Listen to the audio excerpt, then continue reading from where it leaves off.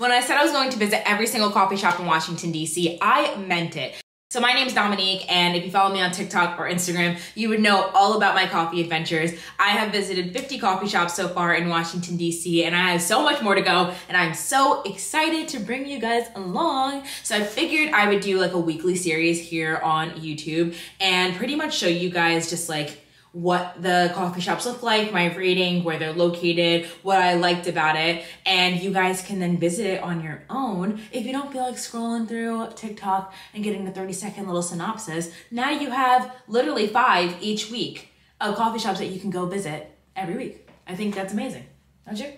I know. Anyway, if you like this video, make sure that you give it a thumbs up. And if you want to see more of these videos after you're done watching all 5 coffee shops, make sure that you subscribe to my channel. All is a coffee shop located in Dupont Circle. It's a coffee shop on one side that's open daily at 9 a.m. and then a Middle Eastern restaurant that opens at 11 a.m. on the other side. This is my first time visiting the coffee shop side. I had went to brunch last week and the coffee to me wasn't that great, but I wanted to give it a second try to go try the coffee side so that I could really get just like the real version of it, and I was pleasantly surprised. The brew was really light, and I got my usual cold brew with oat milk and 2 sugars, and I ended up giving it a 9.1 out of 10. There's a little bit of seating inside, but there's a ton of seating outside, which I loved so much, so I made a note of that so that I can come back here in the summer, and I hope that you do too. So this is Le Bon Cafe, and it's one of my favorites to go to in the morning and afternoon walks just around the Capitol and Capitol Hill. And they have just a great variety of breakfast, and service is just always so great, and everyone is really nice. I think the highlight of this coffee shop is not so much the coffee, but the actual food and the outdoor seating. There's plenty of space, and if you're more of an indoor person, there's like this special seating on the side that people really flock to and try to steal when they get there. But I ended up getting the cold brew with oat milk and 2 sugars as usual, and I gave it an 8.2 out of 10, and my fiance got the chai and he really liked it. I think he said 9 out of 10. So it's a great place to go there, do some work, or just stop to get a little caffeinated bevy before you go walk around the Capitol and Library of Congress. So definitely check it out. The Village is a Black-owned coffee shop located right next to Union Market, and you can take the red line, get off at the NoMa Gallaudet spot, and then walk over here. It is a great cafe, guys. Let me tell you, there is not much seating, so that's something that you should be aware of, but you can always just walk over to Union Market with your coffee and sit down at one of the picnic tables. I think it's a great place. I love their cold brew. I got a cold brew with oat milk and 3 sugars as I usually do, and I gave it a 9.7 out of 10, which ranks really high on my list of coffee shops that I've been visiting in Washington, D.C. It's a nice place. It's also connected to a bookstore, which is really awesome, and overall the vibes are high. They even have breakfast as well, so definitely check it out if you're in the area. Y'all are gonna eat this one up. So Somewhere Cafe is located in Navy Yard. You can get there from the Green Line and get off at the Navy Yard spot.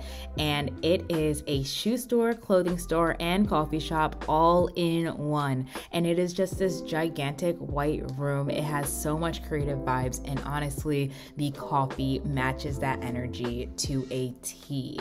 I was so impressed. They even have outdoor seating, which is so cool. I gave my coffee a 9.8 out of 10 when I got here and tried it. I got a cold brew with oat milk and 2 sugars, and I also got this little banana walnut muffin, and I was so happy. I was vibing, and this is definitely a place I will come again, especially when it's warmer outside. But definitely check it out. Jacob's Coffee House was the next up on the list, and this one's located in Capitol Hill, and it is a nice little walk, especially if you are walking around the neighborhood, which is one of my favorite neighborhoods to walk around.